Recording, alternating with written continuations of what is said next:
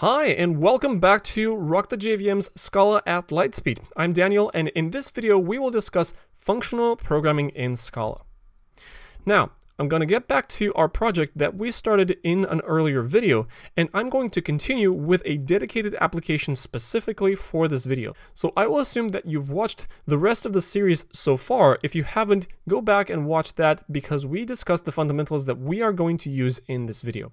So I'm going to click on com.rockthejvm and I'm going to create a new Scala application. So right click new, Scala class. I'm going to name this functional programming. And I'm going to make it an object as before, and I'm going to make it extend app. So extends app. In the previous video where we discussed object orientation, you understood what an object is and what extends app meant. Now, before we discuss functional programming, it's worth recapping some very important points that I will be using when proving some functional programming principles here in Scala.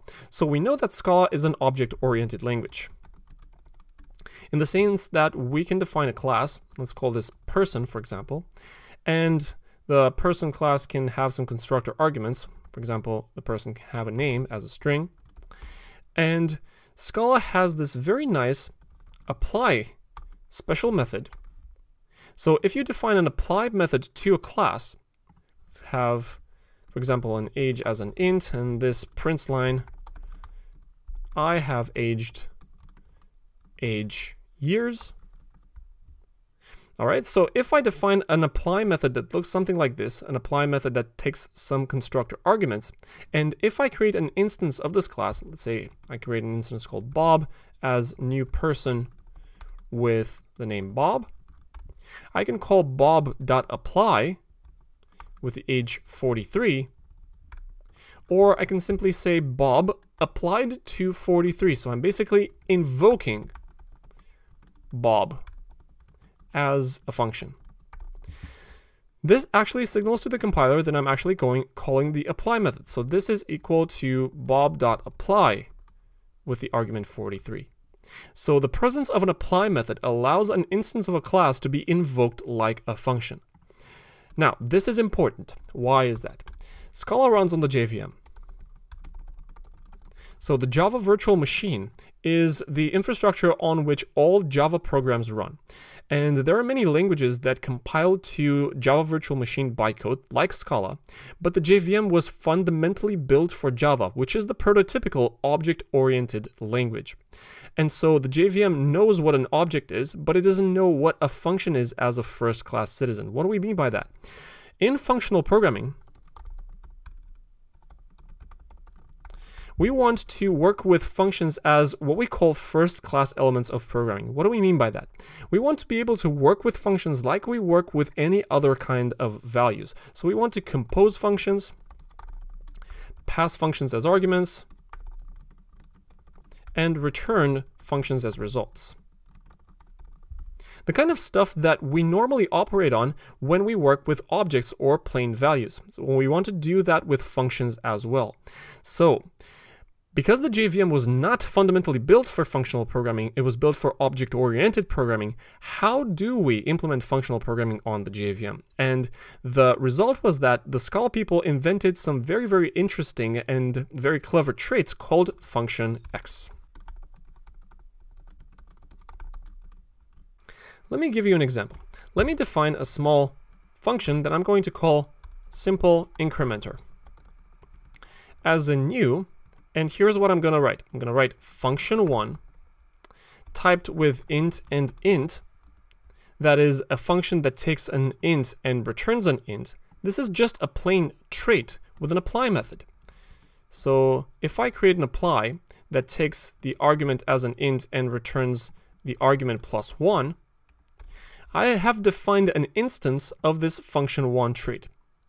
And then I can call simple incrementer dot apply with the argument, let's say 23, and I would return 24, right? Because simple incrementer dot apply takes 23 and returns 23 plus 1. But I can simply call simple incrementer on 23, and this is the same as calling the apply method. So what have we done here?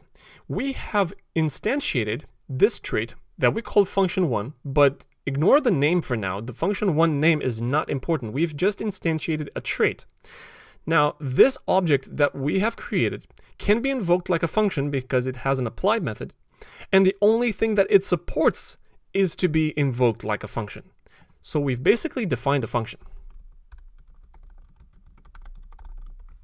Because it acts like a function, and the only thing that it can do is act like a function. It takes a bunch of arguments and it returns something else.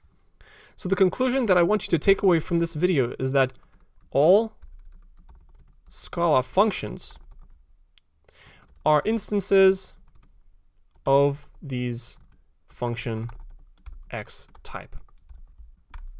So the way that we've implemented a functional language on top of the JVM, which is fundamentally built for object orientation, is to make functions actually instances of this function1, function2, function3, and so on and so forth traits. So this function X means function1, function2, all the way to function 22. So 22 is the maximum number of arguments that you can pass to a function. And all the Scala functions that we define are actually instances of this function X trait. Just as another example, if I define a string concatenator as a function that takes two strings and returns another string, we can define a function2, which takes two type arguments, string, string, and the third type argument is the return type, which is string. And the apply method takes arg1 as a string and arg2 as a string and returns, for example, arg1 plus arg2. In much the same way, we can simply apply this function, this string concatenator, on multiple strings. So for example, I can call string concatenator to, let's say, I love, and then the string Scala. And this will return the string I love Scala. So this is an example of a function with two arguments and a string return type. Good. Now I'm going to show you some bits and pieces here about Scala as a functional programming language. First of all, I'm going to show you some syntax sugars. Syntax sugars means alternative syntax that will replace these much heavier boilerplate code.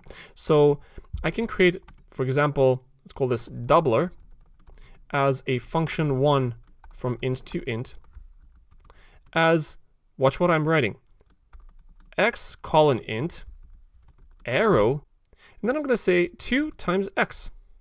So this is a function that takes an argument of type int and returns twice that. And obviously I can call doubler on, say, the number 4, and I would get 8, of course.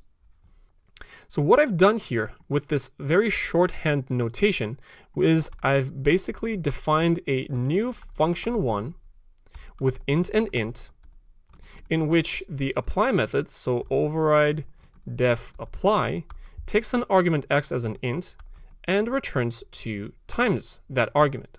So this shorthand notation is the equivalent of this much longer notation, which for large code bases is extremely hard to read. So this is equivalent to the much longer this guy. All right, so I hope this makes sense. Another syntax sugar is related to the actual function type. So function1 typed with int and int is noted in Scala as int arrow int. So int arrow int is equivalent to function1 of int and int. So this is equivalent to the much longer val doubler of type function1 of int and int equals new function int int, and so on and so forth. In fact, you can go as far as omit the type altogether because the compiler is smart enough to infer that for you. So notice what happens if I cut this out. The compiler is still happy with my code, and if I hover over this value, it notice int arrow int. This is automatically inferred by the compiler, but I'm going to put this here for your future reference when you look at the code again. Now, I mentioned before that the goal of functional programming is to be able to compose functions, pass functions along, eventually pass functions as arguments or return functions as results. Now, the methods or functions that take functions as arguments or return functions as results are called higher order functions. So higher order functions either take functions as arguments or return functions as results, or both. Let me give you some examples. So if I create a mapped list from list123 dot map, map is a very special method on the list type in that it allows the passing of a function. So notice the map expects a function from int to some other type. So I can put x arrow x plus 1. I don't even need to mention the type of x because the compiler automatically infers that x is an int because the list of 1, 2, 3 is a list of ints. And this anonymous function that I've created, which is the equivalent of new function 1 with int and so on and so forth, this anonymous function is passed as argument to the map method. And so the map method on the list type is called a higher order function. Now, the return value of list123 map with this anonymous function is another list. So if I go ahead and print line a mapped list and I run this application, you will notice that this function is applied to every single element 1, 2, 3, and we obtain 2, 3, 4 in another list. And so the return type is a list of int. Now, as I mentioned before in the object-oriented video earlier, the application of a method on a list or on any object that is due to modify the original object will actually return another instance. And so a mapped list that we have obtained here is a very different list than the list 1, 2, 3 on which I originally applied the map method. Another classical higher order function is called flat map. Let me give you an example. A flat mapped list. As, let's say, list123 dot flat map, and the flat map function takes as argument a function from int to another collection of a given type. So let me give you an example. Let's say that for every single element x that belongs to this list, so x is 1, 2, 3 in turn, and for every element I will return another list, let's say x and 2 times x. So for every element in this list, for every element in the list 1, 2, 3, applying this function will return another list. So I will obtain the lists 1, 2, the list 2, 4, and the list 3, 6. Now, flatmap's job is to concatenate all these small lists into another big list. So if I print line a flat mapped list, we will obtain the lists 1, 2, 2, 4, and 3, 6 concatenated into a single list. So notice here the list 1, 2, 2, 4, 3, 6 all in a single list. Flatmap is used very, very often in practice. Now, as you write some Scala code and as you look at other people's code, you might notice the following quirky syntax. Instead of passing this lambda as it is inside some parentheses, you might be seeing this alternative syntax where you say list123.flatmap and somebody opens a curly brace and on another line they pass in the lambda, and it's usually in the form of x arrow and then on another line the returned value. This is alternative syntax. And this is the same as .map with x arrow list with x and 2 times x inside the regular parentheses that you've probably been used to from the other programming languages.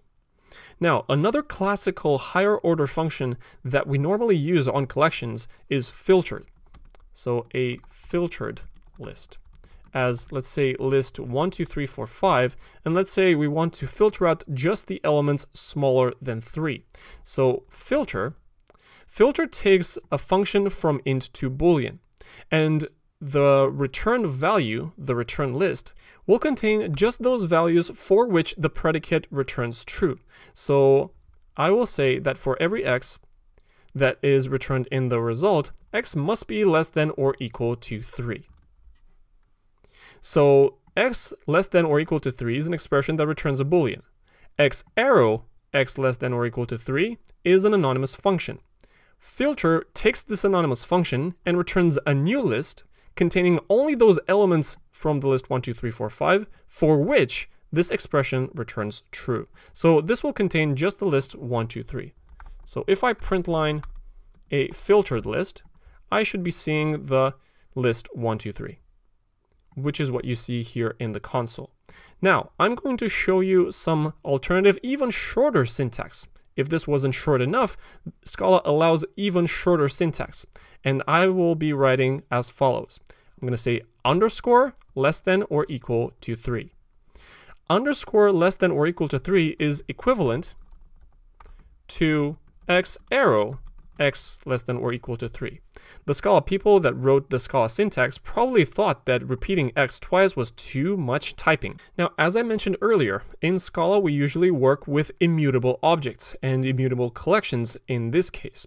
So every single application to map, flat map, or filter will always return another instance of a list.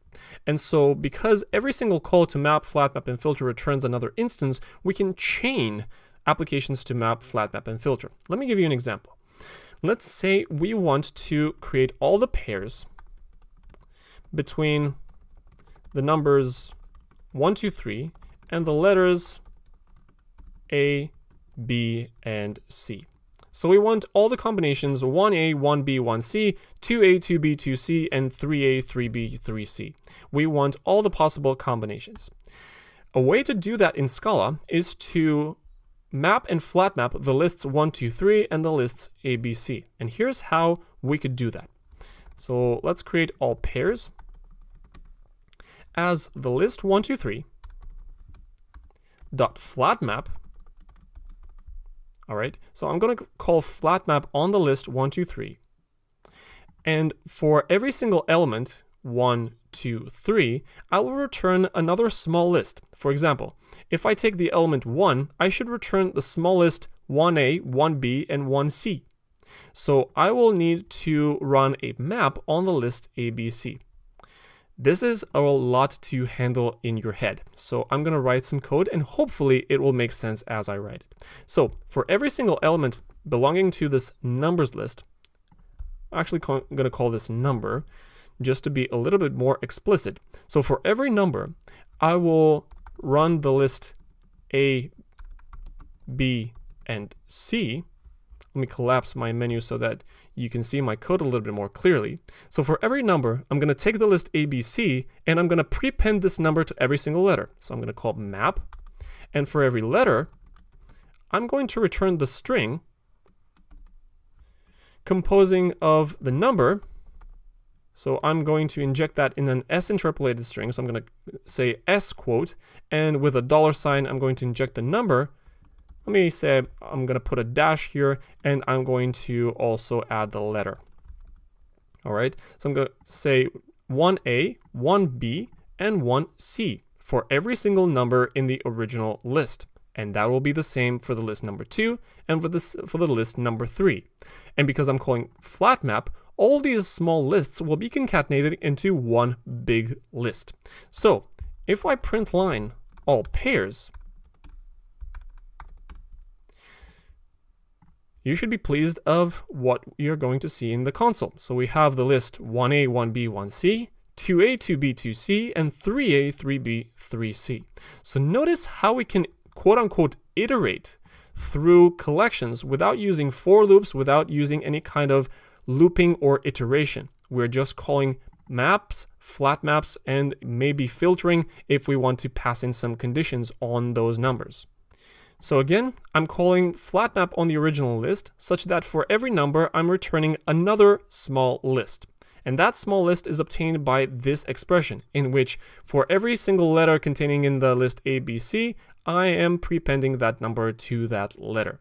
So I hope that makes sense. Now, in big Scala code bases, chains such as this one are increasingly hard to read if the logic is increasingly complex.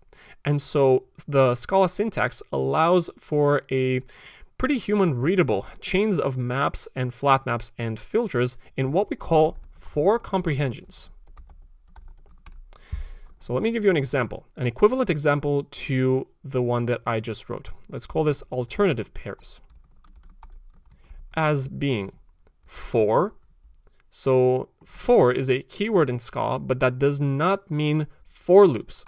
This is a for comprehension, and the for comprehension is an expression that we are going to attribute to this value. So watch what I'm writing here. I'm going to say for number, left arrow, left thin arrow. So look at this arrow. In list 1, 2, 3. On another row, I'm going to say letter in the list A, B, and C. I'm going to say yield the string at the S interpolated string number dash letter. This for expression over here is a single expression that can be reduced to a value. In this case, the list 1A, 1B, 1C, 2A, 2B, 2C, and 3A, 3B, 3C. This is equivalent to the map flat map chain above. So whenever the compiler sees a for comprehension, it will actually deconstruct that into a chain of flat maps and maps in much the same way as I wrote above. In fact, these two expressions are identical to the compiler.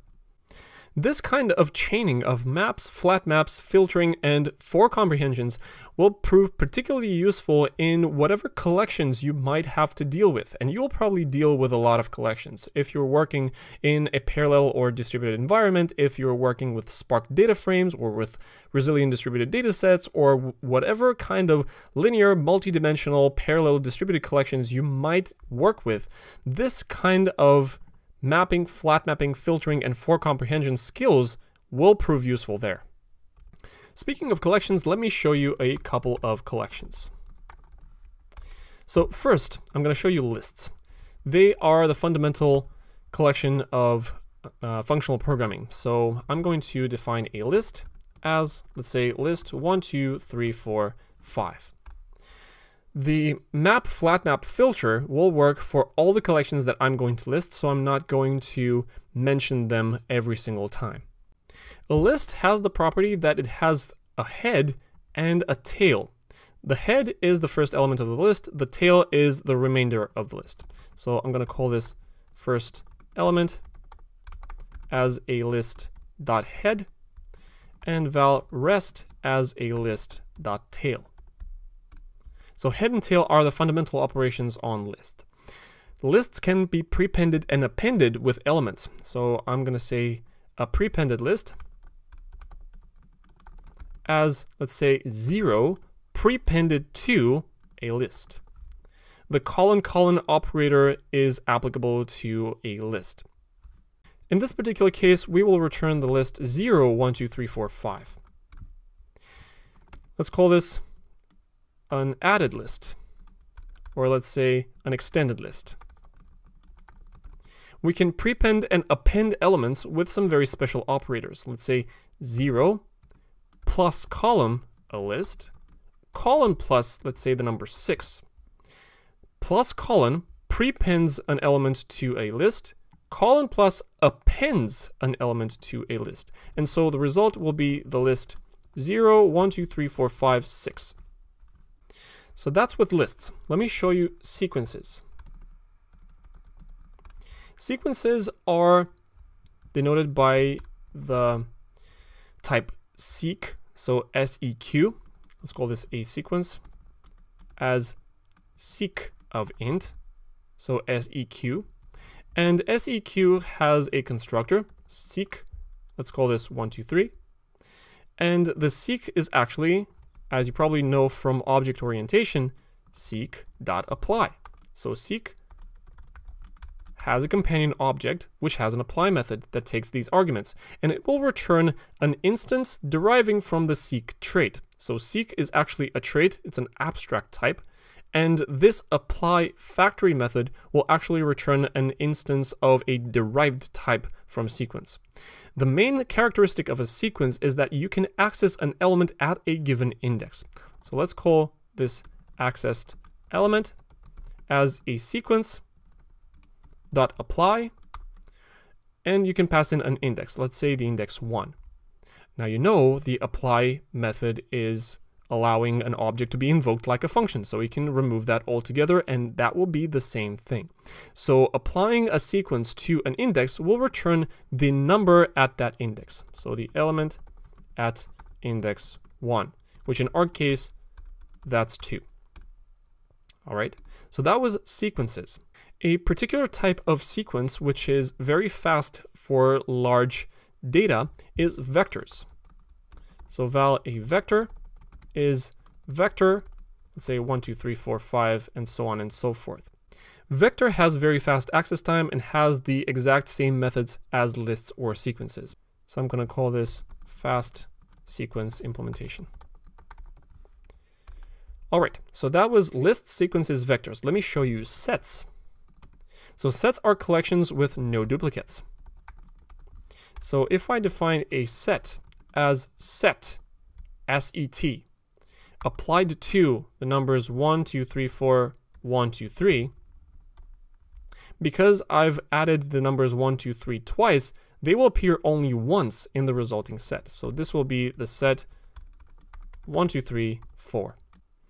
Now the main property of a set and the fundamental method of a set is to test whether an element is contained in the set.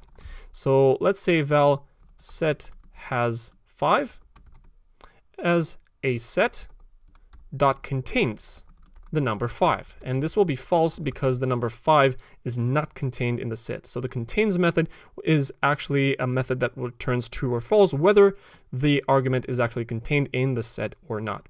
You can actually add more elements to the set by calling the plus, or remove the elements with the minus method. So let's say an added set as a set plus 5. You know by now that plus is actually a method name from the int type, and the plus method is also available on the set type, which returns the set 1, 2, 3, 4, 5.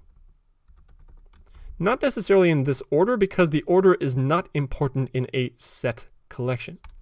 Let's call this a removed set as a set minus the number, let's say 3. So with the minus sign, you can remove an element out of the collection. So you can say set 1, 2, and 4. The number 3 is removed.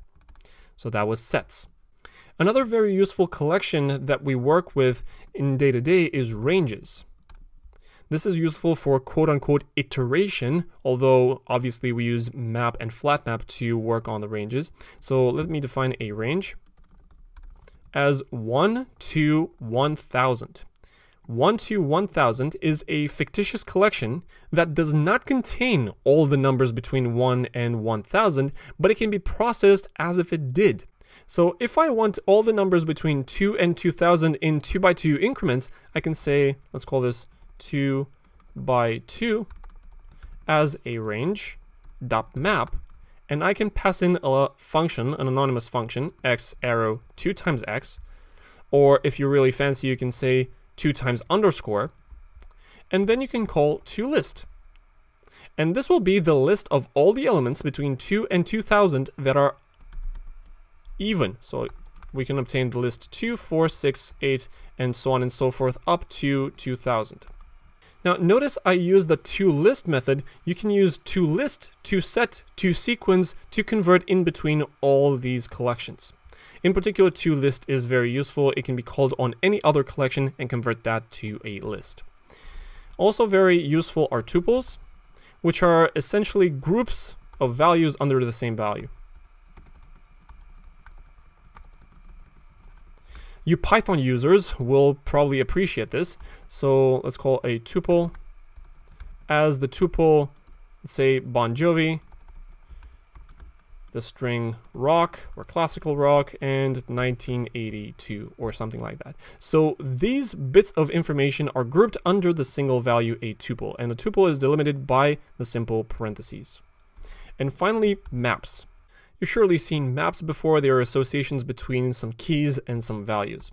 So I'm going to define a map as a map, let's say, between string and int. Let's say I want to define a phone book. Let's say I have one phone book.